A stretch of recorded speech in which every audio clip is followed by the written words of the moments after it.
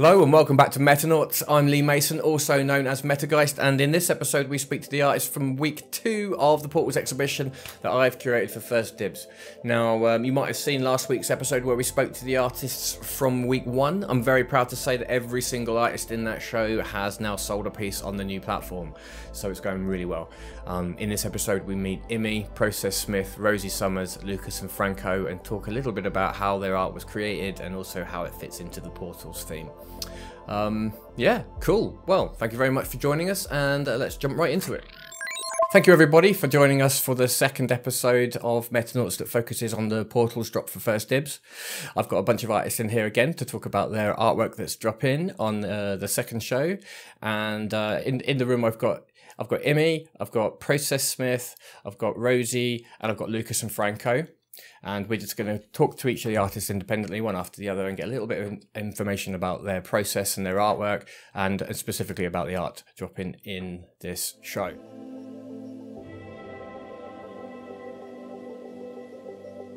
So first up, we're going to talk to Immy. Hello, Immy. Hiya. Nice to have you here. Immy is a digital painter working in Procreate, I believe, and we've got a collection here of artworks that focus on how the concept of how the connection between people can kind of create portals. I think that's my brief explanation. Can you tell us a little bit about your pieces? I'm going to bring them up on screen now and we can go through them one by one. Yeah, so a lot of my inspiration derives from my surroundings. So I perceive people, objects, and emotions within my environment as something more beautiful than their realities. So I kind of just want to make everything pretty. So my fantasies of a utopian world is what drives my artistic concepts and ideas. And for this piece that you're seeing right now, I wanted to emphasize on two juxtaposing emotions of togetherness and emotional distance, which are both being felt at the same time. I wanted to reflect on a sense of self fading away, or like trying to escape reality or any means to run, but even within a space where you're together, you're still so separate in your mind. So yeah, that's kind of the gist of what this art piece is. And in terms of the Portals exhibition as a whole, it reflects on ideas of escapism. This piece here is called Complete. It was more about embracement. So essentially, I focused on various different emotions throughout I think it was 5 pieces I did for the Portals exhibition, each different from the other. I experimented with homesickness, kind of love, hate, absentness. This piece here, it's about abandoning independence and coexisting with each other. So yeah, that was one of my more nicer pieces, I guess. I can see how you've got the closeness and distance reflected in the colours, so that you got the same 2 colours for the characters and the same 2 planets in the last piece and this one. Nice. This one's cool. We can especially see the Portals link in this one. Yeah, so this one's called Escape, and it's kind of about pushing the idea of solitude, kind of like a concept of entering purgatory from hell, kind of reflecting this lockdown for a lot of people. The door is supposed to be an escape route. It's quite dark. It's about entering a peaceful environment, but they don't like not feeling like you belong there. A search for peace. Just these are the themes that I kind of based this piece around, or what I was feeling in the moment when I created the piece. I tried to incorporate beings without identities in large spaces, so that you feel that feeling of emptiness. Yeah. Excellent. And I love this one. It takes you a split second to realise what's happening here. Can you tell us a little bit more about the story behind it? So this is the original piece, and every other piece derives from this piece. So this is called Homesick, and the person that you see looking into the world is supposed to be me, and it's about escaping like life and being trapped in a world inside your head, and lusting after dreams that that are so close, but you can almost touch them, but they're not there. As an artist, I like to branch out and explore as many forms of art as I can. So this kind of detailed illustration it took me a long time to do, but it was really fun to do. And I'm trying to refrain from sinking into a habit of bounding my creativity to just like one single art style. That's why this is so different from the rest of my pieces in the Portals exhibition. But yeah, this is also my favorite piece. I was invested in this piece, so. Cool. Yeah, there's a lot of conversation about consistency, isn't there? A lot of people say to make it in the art world, you need a consistent style so you can be recognized instantly. But you can also, the NFT space especially makes it easy to experiment. So it's nice to see that you're trying different styles. Thank you very much.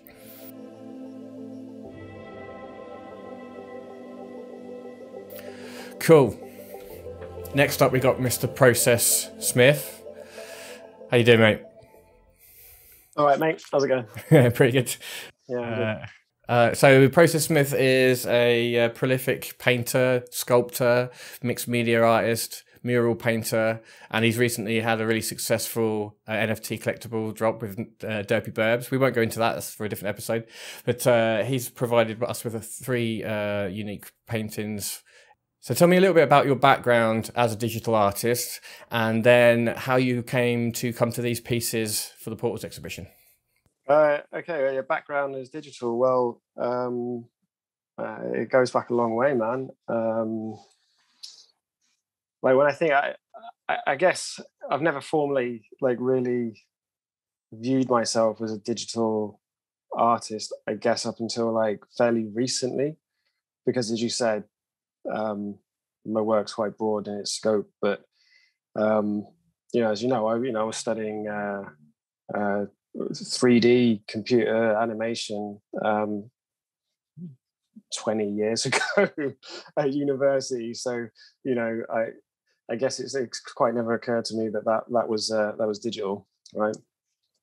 So yeah, it's been kind of a winding journey and a path to where I am now, kind of becoming more exclusively digital, sort of definitely more than one foot in the metaverse, as it were. So we've got 3 pieces here that are a combination of Procreate 2D painting program, and also I know there are elements of virtual reality sculpting in here as well. And these pieces you have to zoom in on these pieces, don't you? There's a lot of detail, and they were created organically, and there's a sense of discovery. Well, in most people, when they work on their artwork, it's a sense of discovery. But I've looked at the details on these closely, and we'll bring up some zoomed in sections as well. And there's lots of little faces and things like that you don't see at first, but are formed in your mind, and it's the sort of thing where different people will see different things in the pieces. What do you reckon? Yeah, that's so okay. So it's pareidolia is the word you were looking for. That's right. So yeah, the pieces are kind of on the theme portal. So they themselves are kind of, they've got that kind of portal vibe. There's like things going through, and there's something happening there. But they're actually based on the word. So the title of each piece is actually a word, and it's kind of hard to describe, and it's much easier to see the video that you have with Procreate when it outputs. You can see the entire process from beginning to end. But you start with a white screen with just the word portals just written in like a graffiti tag. Just handwrite graffiti tag portals. I do a bunch of ones, find one that I like. That's just sliced up, kind of randomly slice that, assemble it. So you create like a new shape out of that. It's rotated, it's it's mirrored, and then I'm just looking at that shape now. So this is kind of bringing, like on portals, this is kind of bringing the art forms that I've been using over the years, like graffiti and the street art, and pulling it through a portal into this artwork, which is going into the digital. So I'm kind of porting over influences and processes and concepts like into an artwork. But I'm not starting with an idea. I'm starting with the word. And then in the same way that the graffiti format works, is where you take the word and you make it elaborate, you bend it, you twist it, and until you create new form out of that, until the point where you're asking, can you even read this anymore? I mean, that's what's happening here. So it's that wild style graffiti kind of concept and aesthetic, which kind of kickstarts the creative process on these pieces. And then it's like a meditative, I just empty my mind of any kind of conscious thought to it, and I just draw what I see. And it's just, and the thing with it is there's so many different faces and characters and things that I can see. They're all phasing in and out, and you can see this on the video replay of the actual production of it. You know, it goes through like loads of different states, and like on one of them, what ends up looking like kind of like the dog. It looks a bit kind of like a dog thing. You know, that was a deer and a bull at one point. Yeah, that one. That was like a deer and a bull at one point. And you know, and I've bought in these 3D VR hand sculpted elements, which come from which actually I use the same technique for. So you know, like sculptors will say, you know, you're finding the piece inside the clay. That's kind of just the way that I've approached VR sculpting. You know, sometimes I'll take a sketch in there and I'll try and reproduce that. But the characters you see at the bottom here, it's using a kind of it's from a character format that I use. You know, it pops up frequently throughout my sketchbooks and my work.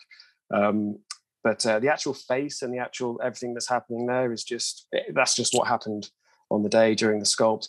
You know, and these pieces, it's literally it's what I'm seeing. And this piece here is like I really went to town on it. You know, and I brought in you know, these VR elements, and it's kind of the way that I'm seeing this this isn't really so much quite a portal. It's more like a phasing of realities. It's more like multiple portals, kind of not so much being compressed on each other, but like they're all kind of like those energies are all stacked. And actually, what you're looking at here is like the mutation of all of those forms that's happening in the gaps between all those planes of reality or truth. So that's the kind of way that I'm thinking, and you know, as I'm sort of just looking for shapes, you know. Nice.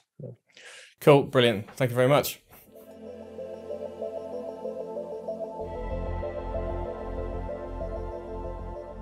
Right, next up we've got Rosie. Hello, Rosie. Hello, Lee. Hi. Rosie Summers is a animator and a virtual reality art OG, really. A huge name in the space, very prolific and very popular with VR artists as well as consumers of VR performances and videos. And yeah, I'm really proud to have her in the Portals exhibition. So tell us a little bit about your virtual reality process predominantly, and the mixed reality performances as well, and how that equates to this piece and how you came to it for the Portals exhibition. Yeah, absolutely. Well, a lot of my process is very much I've always loved natural forms and, you know, natural patterns within nature, and really inspired by just like the cosmic realms of the natural world is what I like to call it, from like deep down in the ocean to up above, high in space, and everything in between. Just, yeah, always inspired by nature. And that is what's really that's probably why VR is stuck in my heart so much, is because it's a very organic way of working. And obviously I'm already obsessed with these organic formations, to then be painting in space and etching my movements, you know, all around me. My paint is like preserved as like etchings of movement, which really fascinated me as the concept that could actually, you know, exist inside my artwork, walk around it, and then see where I've moved, where I've danced in space. And that was what really fascinated me when I was first getting into VR, and found my way in the performance space quite fast, just because of how it was like I was interpretive dancing.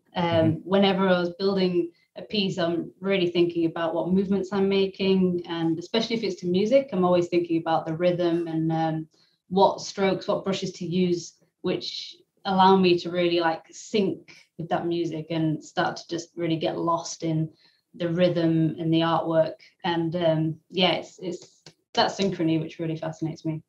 Yeah, because a lot of people, when I know that you've got experience of doing workshops and things like that, when you're teaching virtual reality to people and other sort of performance work, people, even when it's not supposed to be a performance, people are fascinated by these unusual movements that you end up making when you're embodied in the painting.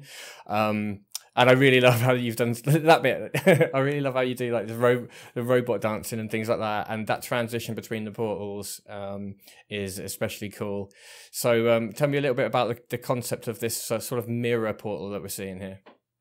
Yeah, absolutely. So this piece is it's called I, and it's my first virtual reality art performance that I've minted, and I've hardly chopped anything out. I've tried to really keep it as like the whole process really of how I brought this piece to life, to really just show how I connect with the paint and how I connect with the virtual world as well. And that was just felt really fitting for the message and the feelings that I was really fueling into this NFT, because it was created in quite a personal place. Like it's from my personal journey exploring virtual reality.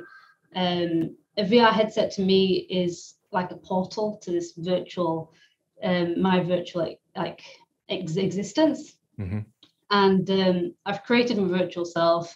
I access it through a VR headset, and when I wear it, my mind is transported to this other dimension, this other world, and my body is the only thing like tethering me. And I've been exploring this separation for like 5 years now. I think it started in 2016, mm-hmm. Like properly, like 2015, 2016. And yeah, I found when like accessing this virtual existence of mine, I sort of felt a shift happening. Like I felt a rush of confidence for one. I didn't feel embarrassed when I put a headset on. I felt comfortable like dancing in front of people, which was just a bizarre thing for me because I was very, very, very shy at the very, very start of my career.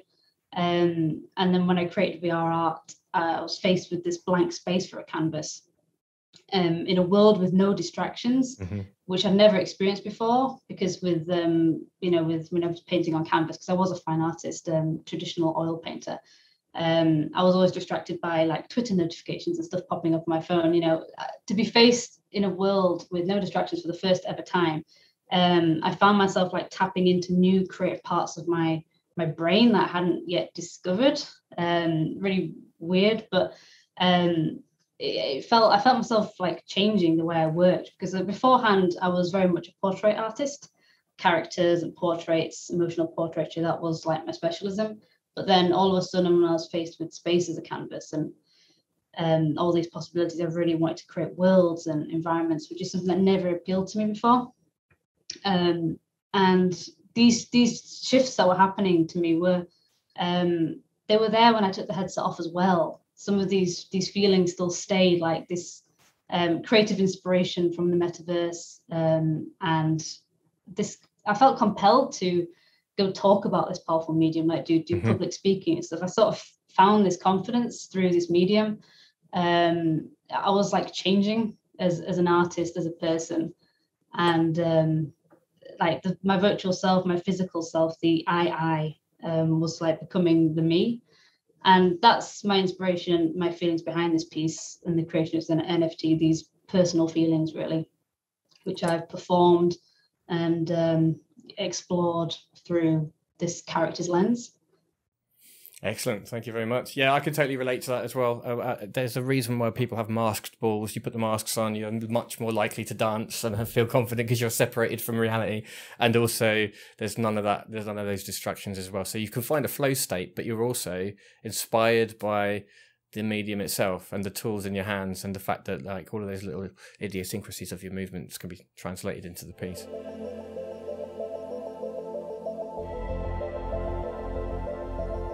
Right, next up we've got Lucas and Franco. We've got a piece that's, as far as I can tell, we'll obviously get into it, but it's photogrammetry based, probably with lots of tweaks and lots of hand edits and painting in there as well. And then we've got some sound here from Franco that is based on field recordings, if I understand that correctly.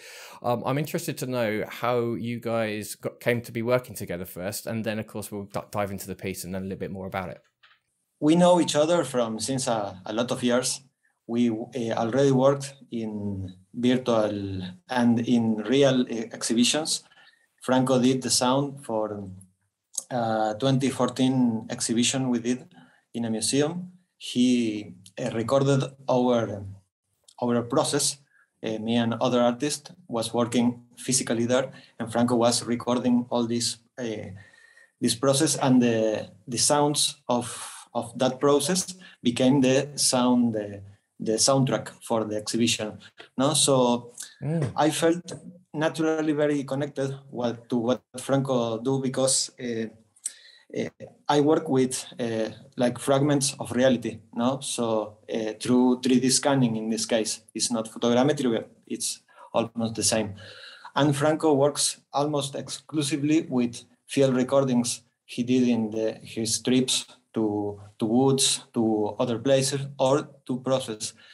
So like we are trying to build this like visual object and audio object at the same time. No, so not for all my pieces I like to add sound, but this particular piece needed sound. So I asked Franco in the beginning of the process, and we started like a back-to-back process to create the final form.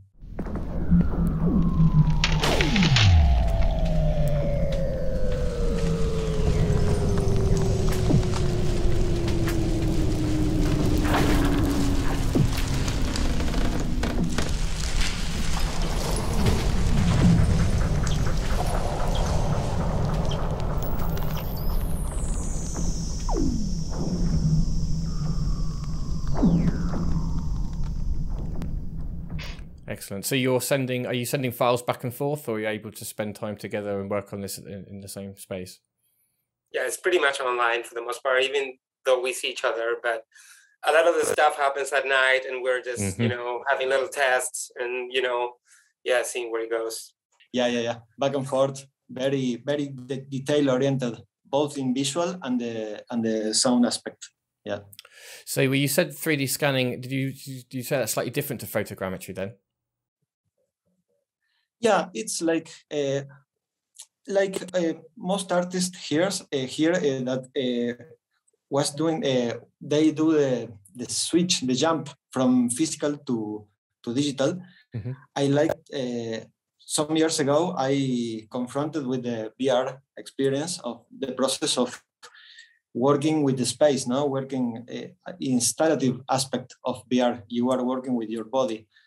And later on, I discovered the photogrammetry thing of taking pictures of an object, person, or a place and build a 3D model.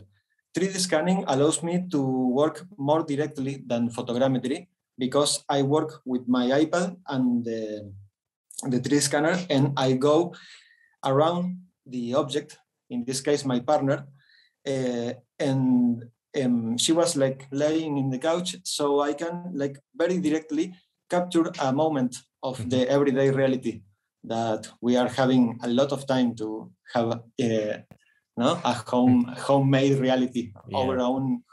Yeah, so it's a very, very direct process of going around the object and seeing the mesh like building up. It's very, very fun. Mm-hmm. And the sound recording sounds to me like there's so much texture and so many layers of different sounds there. It's almost like you're sort of ripping open or crinkling open or unfolding reality in a sense. But you can tell straight away it's come from recordings from the real world rather than synthesized. So what sort of is it the journey you take on the process of the sound, Franco? Yeah. So for this piece, I went with my what the piece suggested me, the visual piece. When I saw it, I was like, okay, what comes to mind? And I had this idea of working with recordings from like glaciers and ice and like dispersion under ice sheets in lakes and stuff like that. So I went sourcing for those particular recordings because I wanted to get really textural and detailed sound, very crispy, a lot of low end, but also in the high end, a lot of little details. For this piece, the sound is very collage-like, same as the image. There's this relationship between that, you know? Like, I like to play around ambiguity with sound, so I like to take sound from daily life and stuff that's happening around in my surroundings. And then, you know, these sounds could be as organic as synthetic if you hear them, you know? It's very blurry, the line between organic and synthetic, and it's very ambiguous. So I like to flirt with that idea that, you know, it's very subjective, how people are gonna react to those sounds, what is gonna trigger on them, or I don't know, if they're gonna ask themselves, oh, where is this sound, you know, where is it coming from, or where is it, inside what, you know? So yeah, I would say a lot of my work plays around the idea of ambiguity in sound and how, you know, you can have fun with that. I wanted to say that on the process of this piece, I realized that in fact, my microphones are in fact portals to just, you know, open up for what's going on our surroundings, and that sometimes we don't even realize because we can't get close enough. So yeah, that was a really nice realization to realize that in fact, you know, recording sounds is kind of opening portals for what's going on around us. So yeah, that was pretty awesome. Yeah, they say that's why music sends you back in time as well, right? Like sound taps into a part of your brain that really sends you through time. And when you record something, especially when you're recording a field recording, there's always going to be background sounds that you don't notice at the time. But when you've got your headphones on, you can sort of pinpoint those small things. I know that if you use a stereo mic as well, when you're doing your field, I thought you might, so that it roughly replicates the two ears, doesn't it? So you can actually get the left and right as if you were in the same place with decent microphones that do that sort of thing, and that really sends you back in time or into a different place.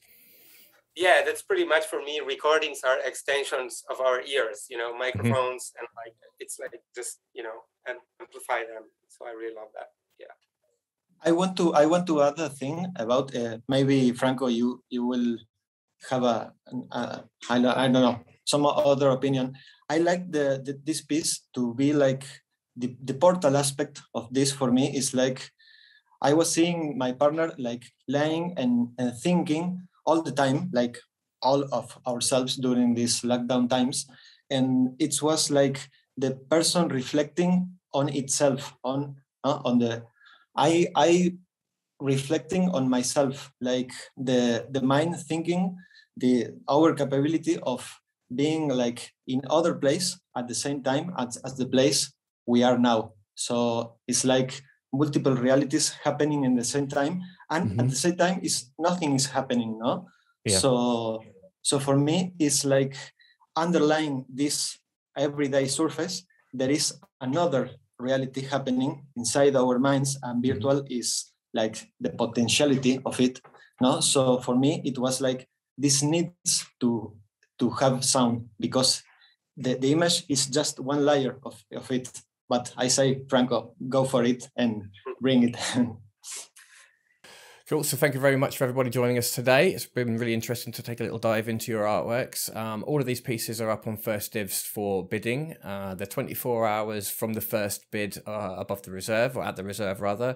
And I'm going to be building a gallery space as well, so we can look at the pieces up together as if they were a real exhibition in Mozilla Hubs as well.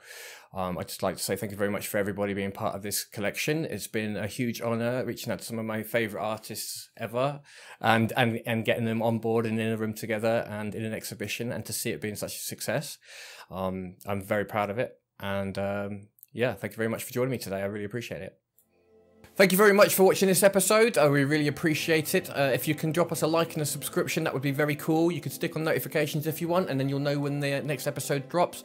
If you look for all the secret hidden puzzles and Easter eggs and all of the last 5 episodes and piece them together to create a picture, you will get a golden ticket to a Metaverse Party of the Year. None of that's true. But I do want you to just have a little look at my piece for week 2. This is the Flickering Veil. It is a concept piece for a potentially working portal that could be built and put into the metaverse. I've got the 3D model. But what I would like it to do is that if you walk through it, it completely wipes your MetaMask. It deletes your identity, sets your avatar to default, and essentially kills you. I'll see you next week.